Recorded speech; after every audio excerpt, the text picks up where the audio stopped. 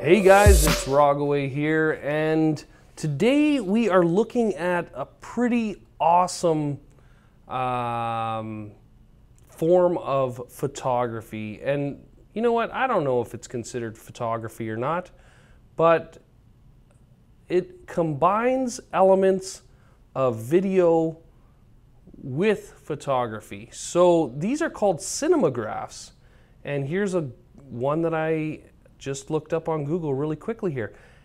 Now you can see that the majority of the photo, and I'm calling it a photo, is still, just like a photograph. However, there are always elements in these cinemagraphs that move. All right, so let's look at a few different examples before we get started. All right, so there you go. You got the bubbles going.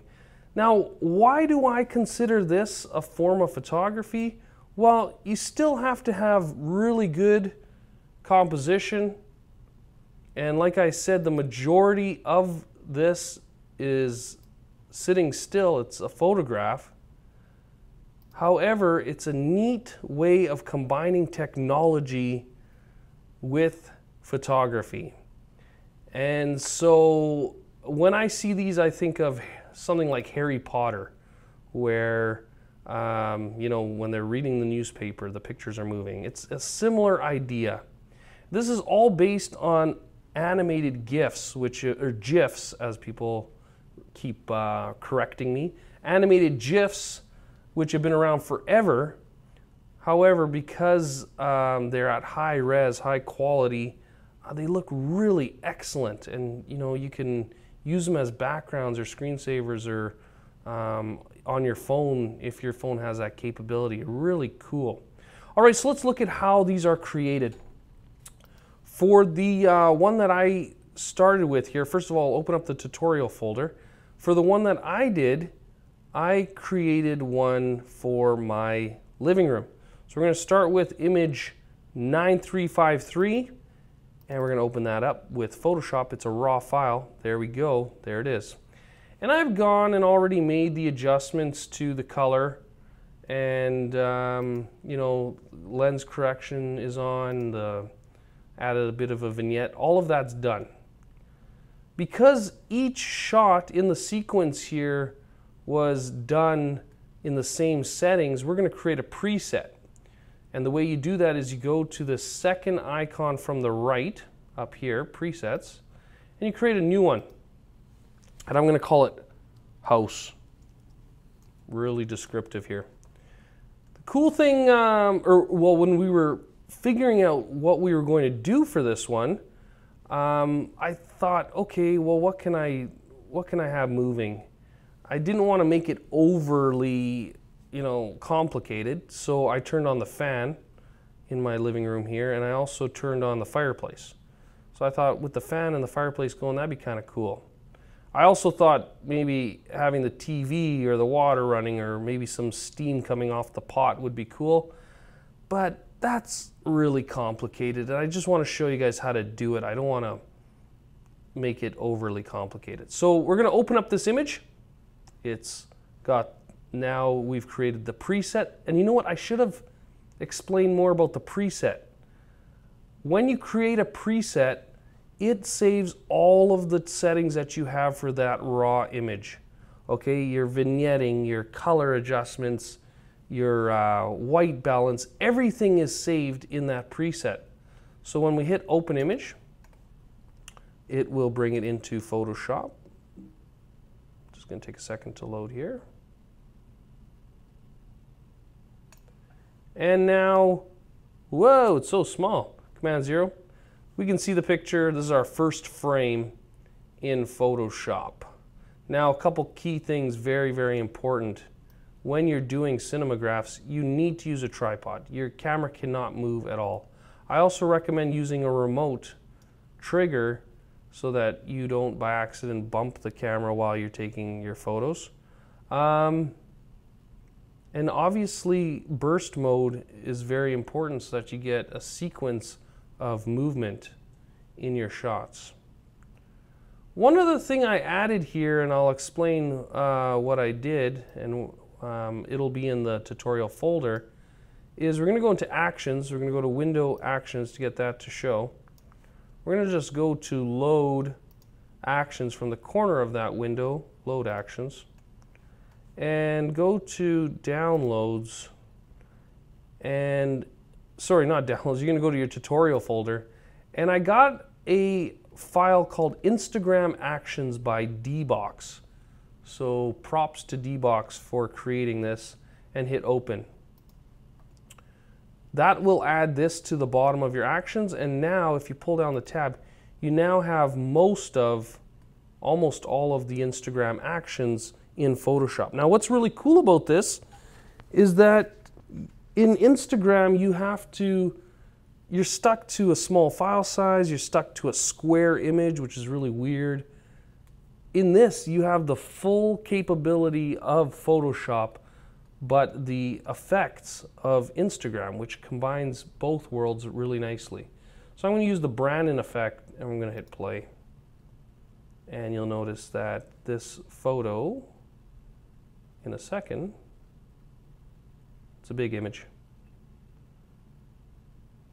now has, as soon as it decides to catch up to me here, there we go, now has the Brandon effect added to it. All right, so that's how I want my Cinemagraph to look. So that's the first frame done. Now I'm going to go to the next image, image 9354. I'm going to open that with Photoshop, and it'll open with RAW. And you'll notice that the color's really bad. This is actually how it was photographed. It was dark in my living room. I was going to put some lights on here, and I just didn't do it. But now I got a preset, so I can just go to my preset, and I can hit House, and all of those adjustments are made for me because it was taken in the same environment. I got to just click that, and I hit Open Image, and I'm done. All right, so now the second frame is going to load into Photoshop. And the only thing I have to do once I bring it in here, Command 0, is add the Brandon effect. And now my second frame looks just like my first frame. Everything has been added exactly the same, so the two pictures should match. There we go. Now let's take a look. So we can switch between the two, what's it called? The two tabs. And you'll see, as I do that, you can see the fan spinning, or starting to spin. And you can also see the fire flickering. All right, those are the two things that I wanted moving. Okay, this is going to sound dumb, but close both of these tabs. Don't save them. I just wanted to show you how presets work, and I wanted you guys to get your Instagram actions loaded up. I've already gone to the trouble of making a folder called Frames, and it has frames 1 through 10 as JPEGs with the effects added to it already. So just drag them to Photoshop. Add all 10 frames at once. The reason I did that is to save time, because this tutorial is actually a bit trickier, and for the sake of not taking an hour to do it, I'm trying to save some time. So along the top you've got the order, okay, of all your frames. You got, we want to move frame 1 over to the left. If that ended up on the right hand side, you want it to look like this: 1, 2, 3, 4, 5, 6, 7, 8, 9, 10 in order. And if you just shuffle through each one, you'll see that you've got different movement on the fan and on the fire for each one. You'll also notice that my camera did move a tiny bit, and I'm going to show you how to fix that after. All right, so with that in place, we're going to go to frame 2, and we're going to press Command A to select the entire window. We're going to go to Edit Copy, just like that, and we're going to go to frame 1, and now we're going to go to Edit Paste. So what happened there is it added a second layer to our image with that on there. Okay, so we can turn on and off the eye to see the movement. We can close tab 2 now. Tab 3, Command A, edit copy. Back to frame 1, edit paste. It now adds a third layer with that image on there. And just keep on going. Okay, so I'm not going to repeat the steps here for you guys because I'm sure you get it. I'm going to just keep on adding each layer until I've gone through all 10. And again, this doesn't take too long. It's just repetitive, that's all. Command A, copy, and paste. Close it. Command A, copy, and paste. All right, we got a couple more here. Sorry, I should actually just edit this out because it is really repetitive. Copy and paste. And the last one, frame 10, copy, close it, and paste. Okay, so there we go. We got 9 frames and 1 background. That gives us 10 frames total, which I think is more than enough to create movement. And here's what you do to create your animation. Now, like I said, there's a bit of movement in this when I was shooting it, so I'm actually going to close the actions window just so I can see more of my picture. There's a bit of movement, and that's going to cause a problem because you don't want anything moving. You want it to all be perfectly in the same position so that you don't get weird shaking in your shot. So here's what you do. Select the top layer, which is layer 9 in this case. Make sure it's highlighted. Hold Shift and click the bottom layer so that they all become highlighted. Go to Edit, go to Auto Align Layers, which is halfway down. Click Reposition and hit OK. It's going to take a couple seconds. What it's doing is it's taking the layers and comparing them to each other and trying to put them as close as possible in the same position. This is a good start. It doesn't do a perfect job. This is just a good start. So it does its thing. And you might see some movement once it's done. There we go. And now what we can do is we can turn off the eye for all of our layers except for layer 0 and just turn each one on.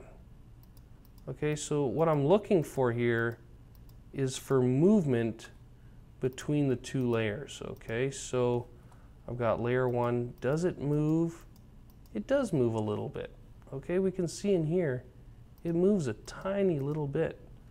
So what we can do is, using the move tool, is we can just bump it with the arrow keys so that it's perfectly in position. And I also have to check the fire. That's important too. And I'm going to tweak this all after, but I'm going to get it set up nicely first. Then we go on to layer 2.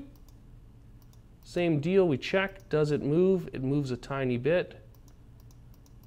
And what am I using as a guide, you might wonder? I'm using this light actually, looking at that. And I'm making sure that that is lined up perfectly.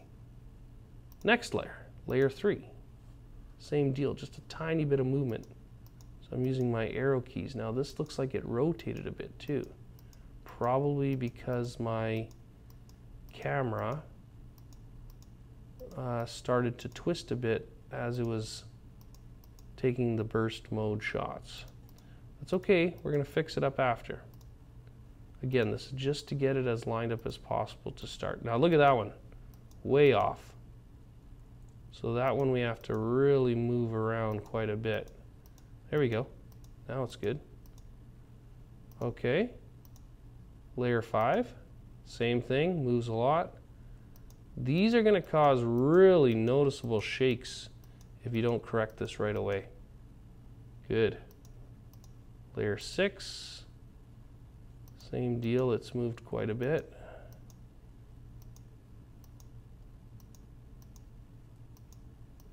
There we go. That's nice now. Layer 7. Same deal.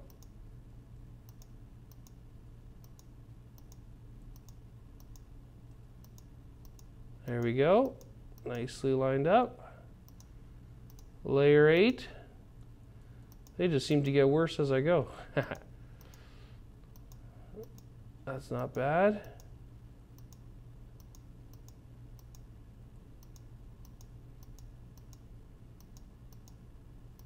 Good. And then the last one, layer 9. There we go. Pretty close. Yeah, that's pretty close. I'm good with that. Now Command 0, so we can see the entire picture once again. So now we have our layers pretty much in position nicely. However, we don't want to just leave it like that. We want to isolate the areas where the animation or where the movement is taking place. And here's what we do for that. We know that the fan is spinning and it's casting a shadow on the ceiling.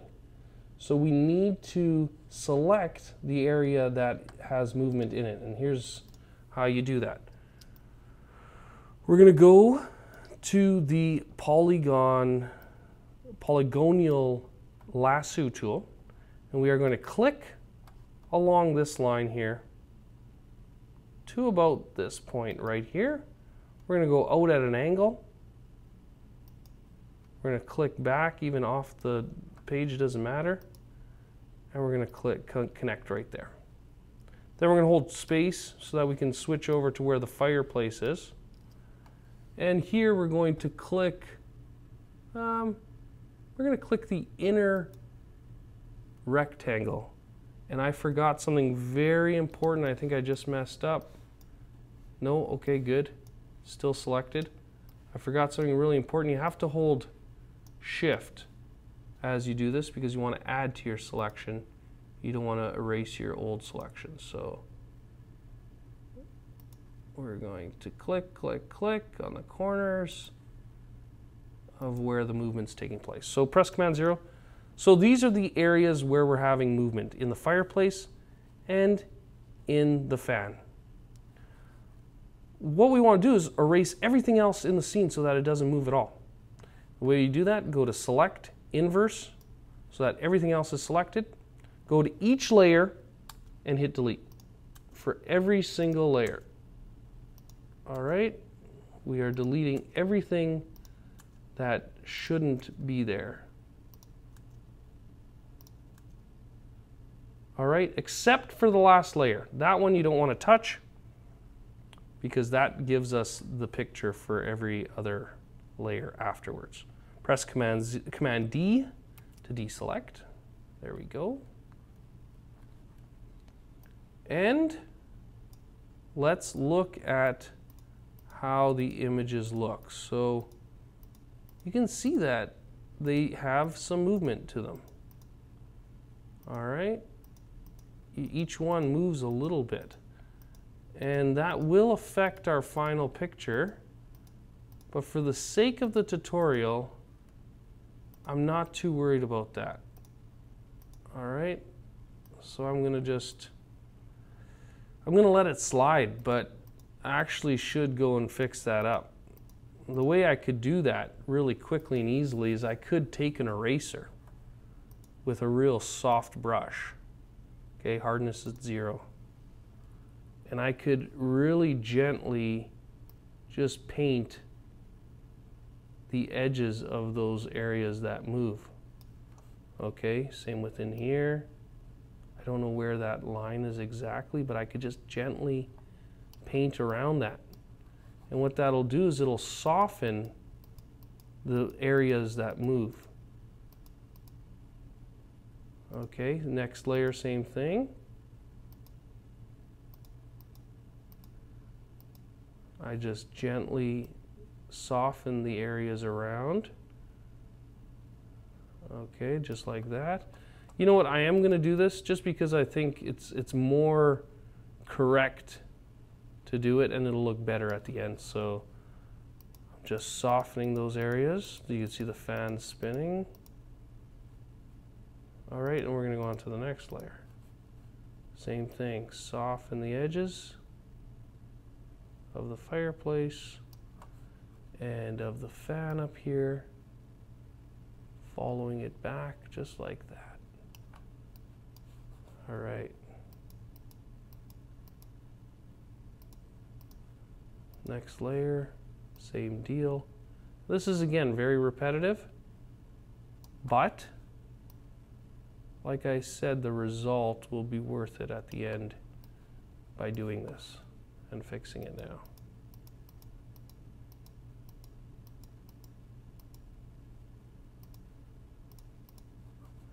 All right, we're more than halfway through here, and I'm going to just make sure that we don't have any issues. All right.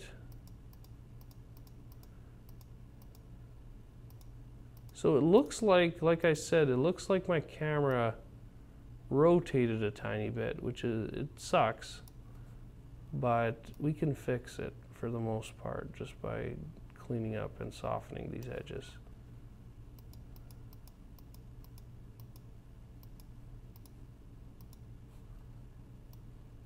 Okay, almost done.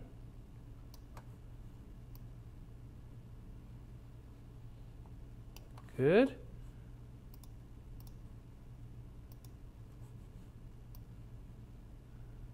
All right, now if I was doing this to make it perfect, I could go in and make a selection around the fan and around the fireplace and move them so that they're perfectly in the same position for every frame. That's what that auto align feature is supposed to do, but it doesn't work perfectly.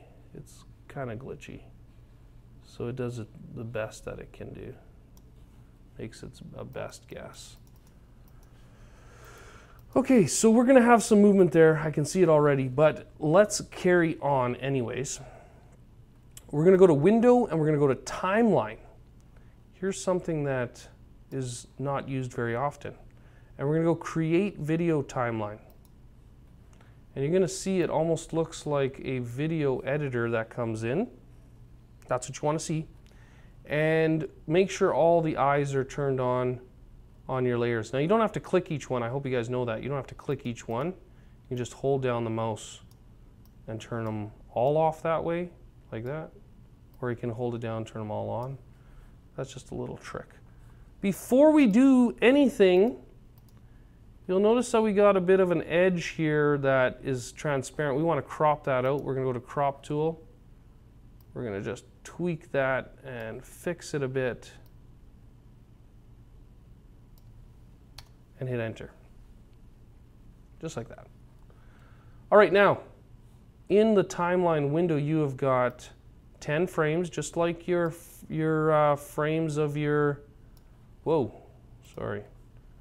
You got 10 frames, just like in your Photoshop file, and each one represents a layer of your file.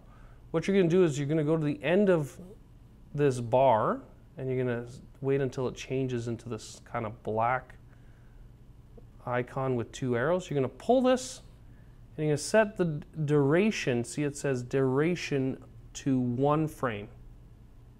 So you're going to pull it all the way over for each one except for the background layer. All right, so I'm going to just tweak those all, pull them all over like that.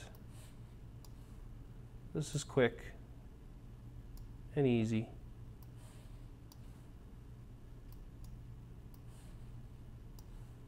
All right.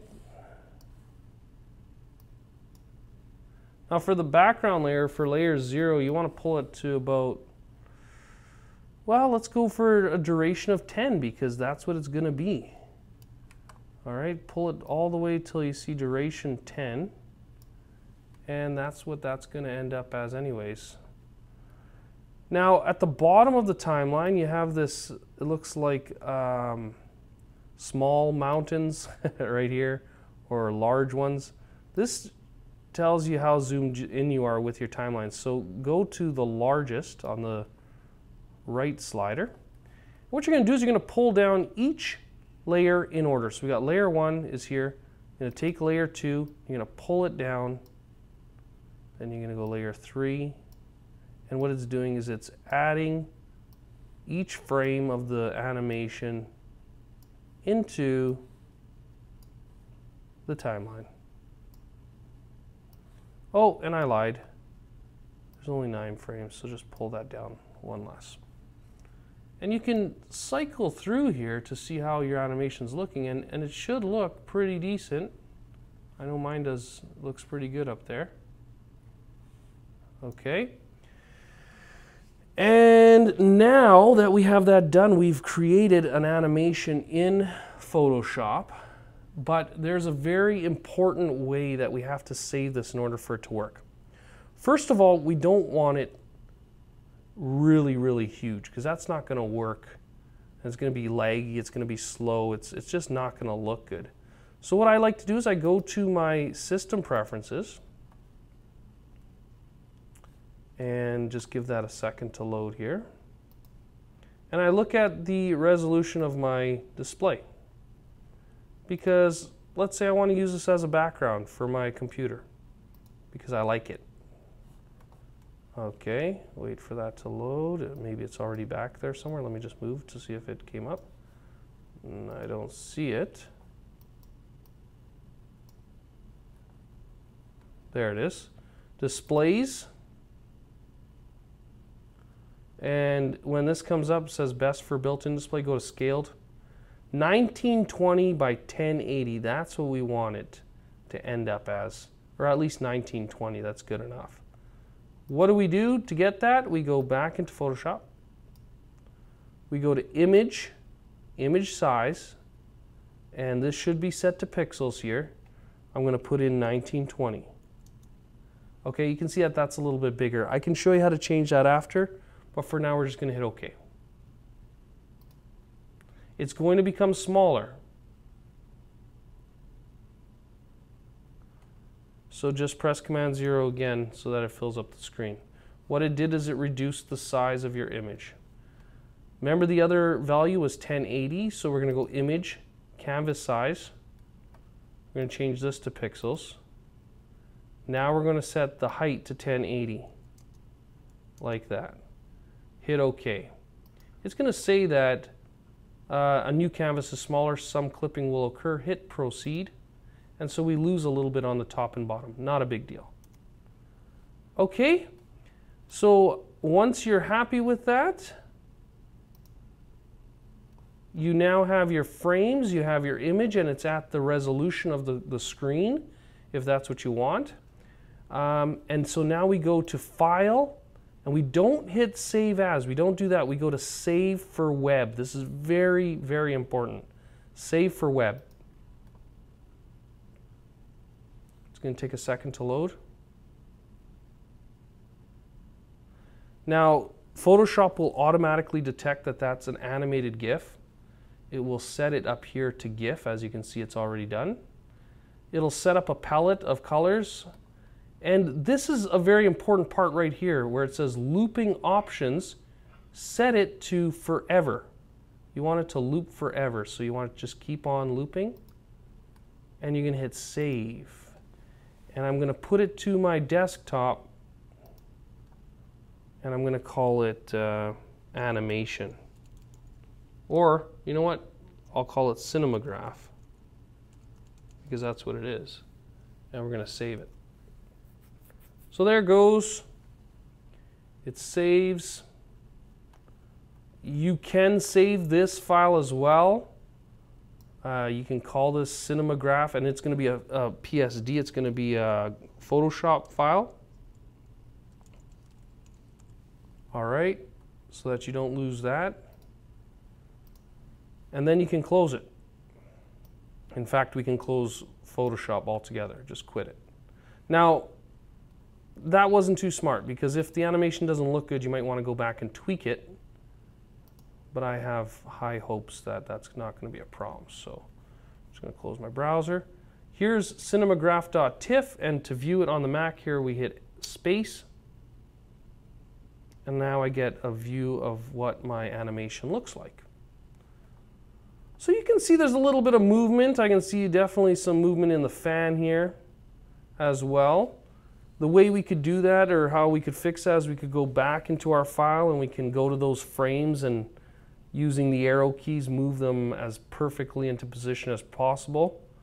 And we could get a perfect cinemagraph that way. However, that is pretty good just for a quick attempt. That didn't take too long. I'm going to put it full screen. Like I said, you can see a little bit of movement up here. That's easy to fix just by going to the frame and tweaking it. All right, so hopefully you learned something there, and hopefully you guys make some of your own. I'd love to see what you come up with. Just to show you that it is possible with that one to get it perfect, I did go to, I did take some extra time with it and make one that was better here for the same image, just by moving the frames. And that didn't take very long. There you go. So that one barely moves at all.